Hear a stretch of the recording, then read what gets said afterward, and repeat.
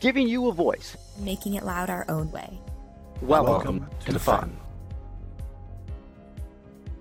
First Updates Now FRC is produced in partnership with the Blue Alliance. Keep up to date on all live and archived First Robotics events and team stats at thebluealliance.com. And by viewers like you. We need your help to keep fun loud, live, and independent. Help us by visiting our Patreon to pledge your support at patreon.com/First Updates Now. You can also support fun live on Twitch for a few bucks a month or by linking your Prime account for free and clicking subscribe.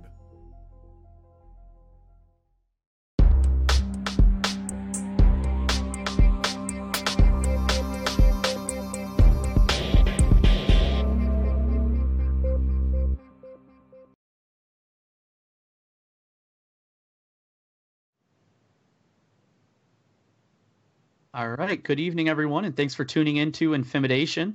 Tonight, we will recap all 3 events that happened in Week 1 here in Michigan. We'll also announce the Michigan top 10 teams from our fun FRC Top 25 poll, and we'll preview the 5 events, 5 that we have coming up in Week 2. We will also have a little Behind the Bumpers segment with World Champion Team 27 Rush a little bit later. Reporting for First Updates Now, I'm Nick. I'm Sky. I'm Mike. And I'm Nick Jr. All right, so we have another new host on the show tonight. Mike, why don't you quickly introduce yourself? Yeah, I'm Mike Schreiber. I'm an alumni of Team 27 Rush, and I've been a design and strategy mentor for Team 67 Hot since 2014.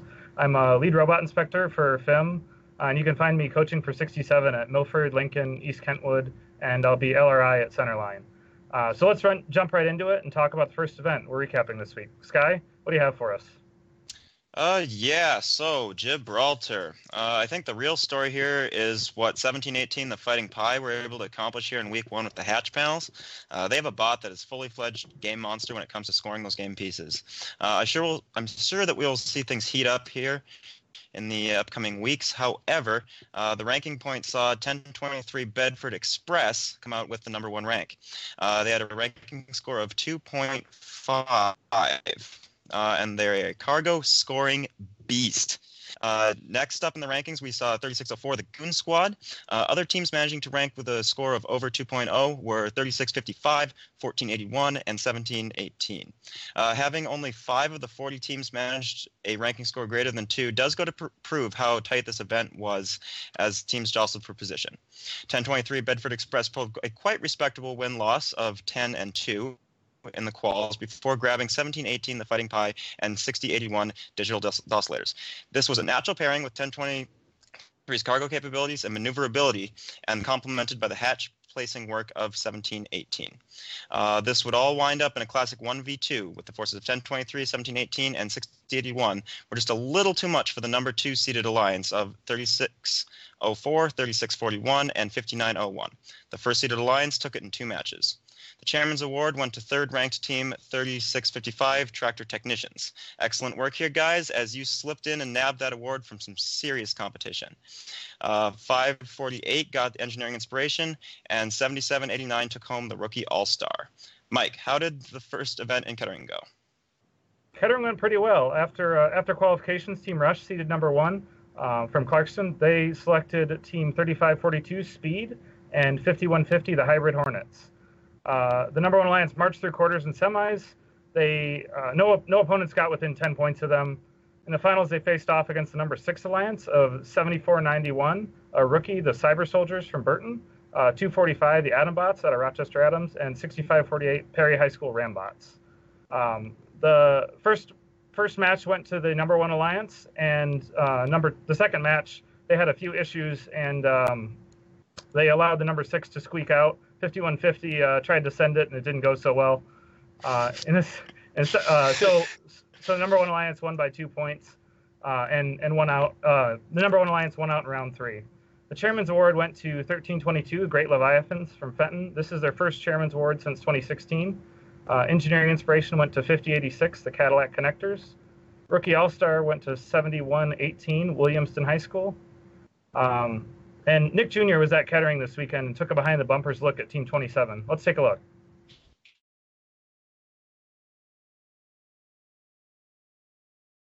Hi, Hi, I'm Nick with First Updates Now InFiMidation, and I'm here with Val and Jessica from Team 27 Rush. We're just going to go ahead and talk about the robot a little bit. So Val, do you want to go ahead and talk about the wrist and the arm? Sure. So we designed a multi-purpose mechanism that would be able to manipulate both balls and hatches. We can retrieve both of the game pieces from the retrieval zone. However, we can only pick up cargo from the ground. We do not have a hatch ground intake, and the reason for that is because in the strategy it wasn't really necessary due to the amount of hatches behind the driver's station.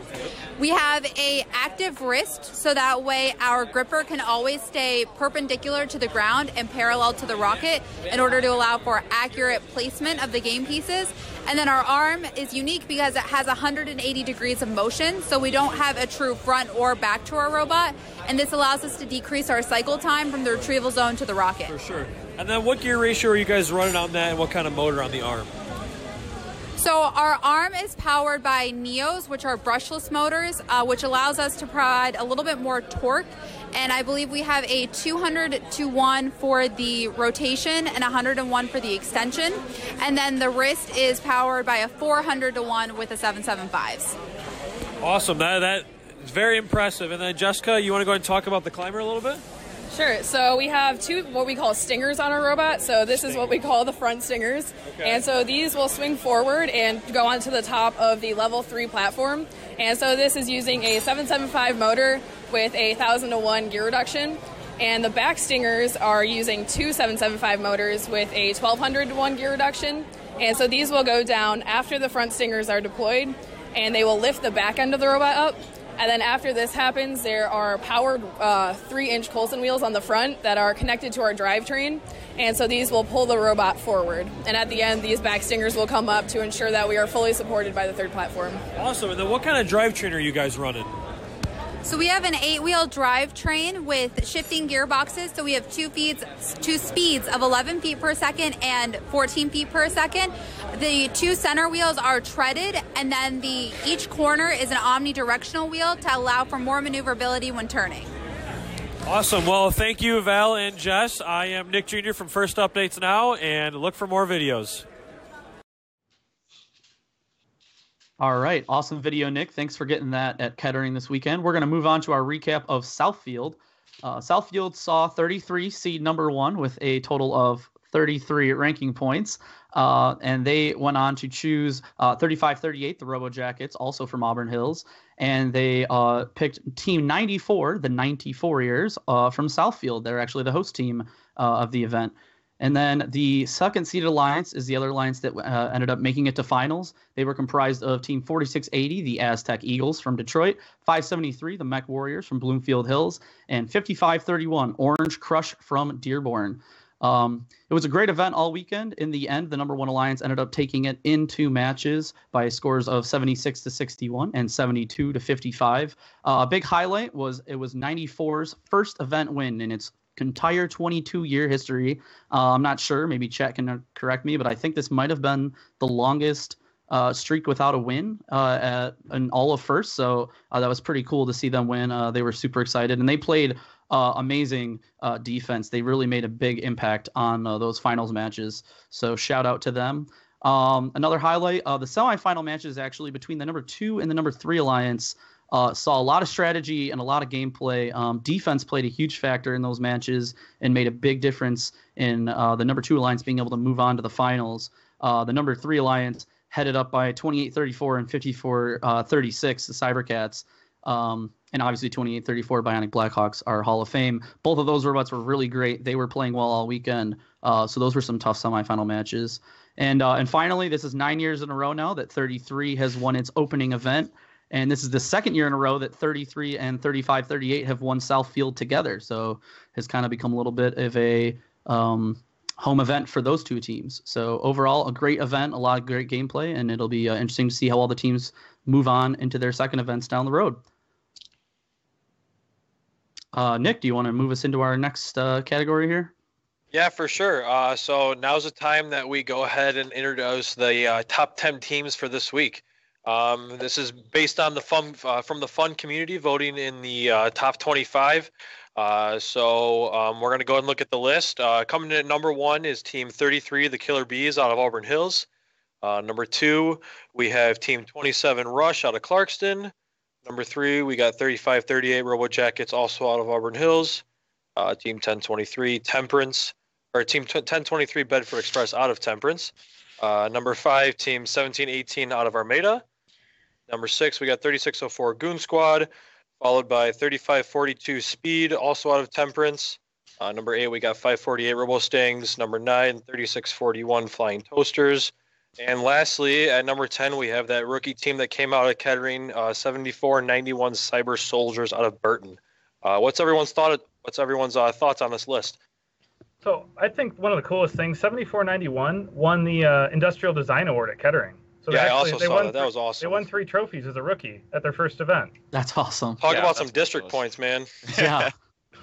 Well, and it was cool because I believe, at least from the pictures I saw, it looks like they kind of built like a 118 Everybot, with some minor tweaks. So it's really cool to see, something like the 118 Everybot, really make a difference and do really well. And, to be the top 10 robot of a week for our entire region, with how many teams compete in Michigan, that's a pretty big deal. They walked out with 53 district points out of Kettering, 17 qual points, 20 playoff points, 11 alliance points, and 5 award points.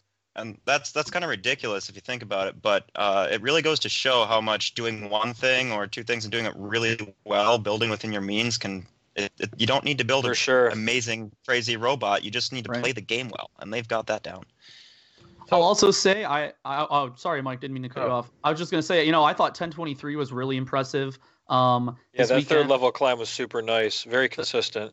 Right, I might be a little bit biased. They're very similar to our climber, but it was really smooth. And also, their ball play is incredible, or the cargo play is incredible. Watching them in the finals, they were just amazing. zooming, because they weren't just in one area of the field, right? Like they went to both sides of the cargo ship. I think they scored in both rockets too. So they literally scored in like every area they could, and they scored a disc on the front of the cargo ship in auto for those 5 points. So all around, they were really impressive, I thought. Yeah, and that's a mobility thing for sure with them. They're just absolutely killing it with that. Yep. All right. Well, let us know what you guys all think, the viewers, in the comments on the top 10, if you guys think maybe one team was too low or too high. But in the meantime, we're going to move on to some previews. So, Nick, why don't you start us off with the Belleville preview? Yeah, for sure. So at Belleville, we see the first of many notable teams that had stellar years last year. Just to name a few, we have Team 862 Lightning Robotics and Team 5050 Cowtown Robotics, both in the Carson division last year, and both definitely respectively lost to eventually the world finalists. Teams to see in eliminations could be 862 Lightning Robotics, 1025 Impy, 2137 Torque, 2832 Livonia Warriors, 3656 Dreadbots, 3770 Blitzkrieg, 4405 AM's Family, and last but definitely not least, 5050 Cowtown. Two sleepers that I could see come out of this event definitely could be 6861 Tyro's team and 7056 the Fast team. Chairman's looks to be led by 2137, but 1025 might be looking to take a stab at that after not winning the district chairman's award last year. Mike, how are we looking at Milford for next week? Milford has a surprising number of teams playing their second district at 9. The two that I expect big improvements from for week 2 is 3536 Electro Eagles out of Heartland and 5561 Raider Robotics. Teams making their debut that I expect to see in Elims are 67 Hot, 3098 the Captains, 3707 Brighton Techno Dogs, 4362 the Gems, 4776 Scott Spots, 5053 Lakers, 5460 Strike Zone, and 308 Monsters. One of the dark horses, they had a good robot last year, and I expect to see good things from them this year, is 7225, the Mechatronic Mustangs.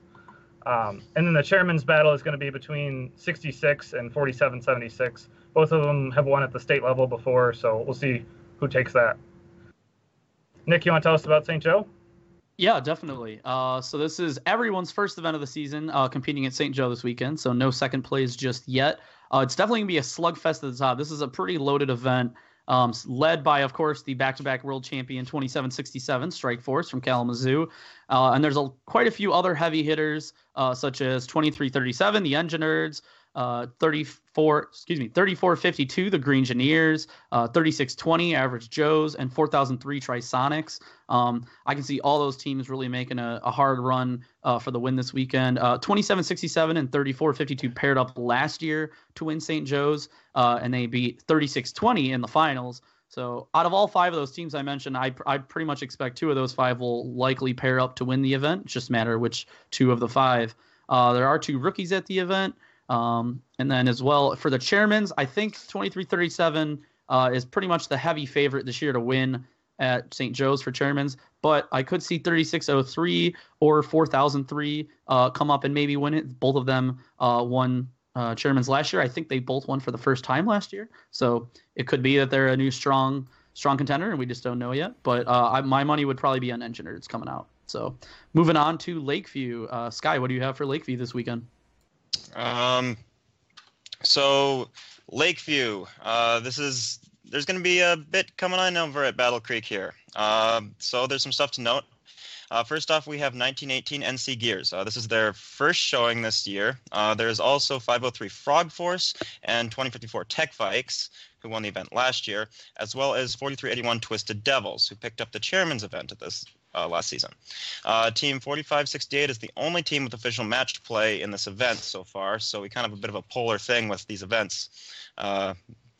9 freaking teams in one and none in the other teams. So my favorite going into this event is most definitely 1918 NC Gears. They had great success last year with a very well-rounded bot, and I hope to see that carry over into this season. They also had that double buddy climb last season, so we'll see if that design philosophy kind of rolls over into this year. This event has a fair number of teams that will be making an appearance at East Kentwood in a few weeks, so this might be an interesting preview of things to come. The chairmans may be a bit tight, but I'm really expecting to see it come down to 503. They've been a bit starved since 2016, and the defending chairman winners at this event from last year, 4381 Twisted Devils. So, Nick Jr., what are we going to see at Kettering 2? So this will be the second Kettering, or the second event held at Kettering University after Kettering won last week. We see the first of the Captain of the World Finalist Alliance last year, Team 217, the Thunder Chickens. As always, I'm looking for big things to come out of them. Another notable that we get to see is another Einstein team from last year, 494 Martians. Some other notables that I had listed here that I plan to see come out of the woodworks. 1684 Chimeras for sure with that beautiful black bot. And some teams that might try to take a stab at their first Blue Banner of the year, 217 Thunder Chickens, 494, 1684 Chimeras, 2619 The Charge, and 3534 House of Cards. A few teams that I think that could be in the mix and rank higher than planned, 3667 Mackinum Knights, 5046 Jacked Up Jackets, 5155 Bearcats, and 5712 Hemlock's Gray Matter. DCA is going to be a showdown between Team 36 or Team 2604 Metal and Soul, Team 2619 The Charge, and Team 3667 Mackinum Knights. Tyler, you got anything to add to that? So what I have to add is not really about this, but it's more of a PSA for everybody. I want you to look at this this competition here at St. Joseph and all the other ones in FIM right now, and does anybody notice something that's missing in what we're trying to preview? There are no robot pictures on any of these. Guys, if you would like to actually have us show your robots and talk about them, I think in the 5 district events that we went through, there was a total combined about 10 robots that had pictures on the Blue Alliance. Get them on there. So make sure you hop on Blue Alliance and get your robot pictures uploaded so we can talk about them on here. It's a lot easier to show that way, too. So once again, make sure you get these robot pictures uploaded. Go on TBA. This is where we get most of our information from and where a lot of other people do as well. So make sure, once again, get your pictures up on TBA because we can't wait to see something like that. Speaking of can't wait to see, Sky, I'm going to call you out here just for a moment. You might know what's coming. We might have a short, small preview of Strike Force's robot tomorrow live on air in the FRC Top 25. Just a short preview, Sky. How do you feel about that? I think teaser is a better word than preview. Maybe a little teaser tomorrow. Okay. Maybe a little teaser. All right. Yeah. Man, Tyler, I'm surprised. I thought you were going to bring up how Sky massively lost his bet that he made last week live. He got destroyed. You a hat. I know I owe you a hat. I ordered 2 hats because I know I'm going to lose another bet to you. So this is what I get. You want to double down? We can double down. Can we say what the bet was? What was the bet after? So the bet we made last week before the season. Yeah, we talked after. I bet I bet Sky that less than 10% of all qualification matches in Michigan would have a Rocket ranking point scored. And clearly, I had too much faith in the FRC community. So get your stuff together. All right. So the question is do you want to double down on this week there being a 10% gain, or have you lost all hope in Michigan? I have lost a lot. Nick, I'll double you down. Oh, okay. I'll double you down. Wow. All right. So now Nick. So you're like, you're like taking Sky's marker there, or what? Yeah, I'm going to take Sky on this one. There's 5 events. There's some notable teams out there. I'm going to bet Nick for one because I want a Bees hat. Well, so are we doing the same 10%? 10%. Fine. It's you're your good with turn that. to take on Nick. I'll bet a hat. I want a Bees hat. Okay. All right. So wait, am I betting both of you then? No, you're just betting Nick. I'll come back. All right. So Nick and I are now betting a hat. 10% on 10% all Michigan events. All Michigan events. 10% that a Rocket RP gets scored by at least one of the alliances in that match. Penalties not included. Penalty RP is not included. I think you're insane for making that bet after last weekend, but Nick, I will take your free swag. Thank you very much. All right, so that's probably going to wrap us up for the night. Thanks for everyone who has watched and sent us questions and comments and support. If you want more First Robotics in your life and like what we do, all we ask is that you let others know about the show and that this is the place to go for more FRC in your life. If you've got a few bucks to share, we appreciate it. But if not, we totally understand and are delighted to have you on board. Be sure to click that little green follow button above, and that'll keep you notified to all of the shows we have going on throughout the week. And also click that purple sub button to see if you might have a free Twitch Prime sub available. On behalf of myself, Sky, Mike, Nick Jr., and our producer, Tyler, I would like to thank you for tuning in, and thank you to all of our moderators in the chat. The next recap show tonight is Mouth of the South. We'll be here same time, same place next Monday for the recap of Milford, Belleville, Kettering 2, Lakeview, and St. Joseph. Good night, everybody. All right. Thank you to all of our co-executive producers, keeping fun loud, live, and independent. Pledge your support at patreon.com/first updates now.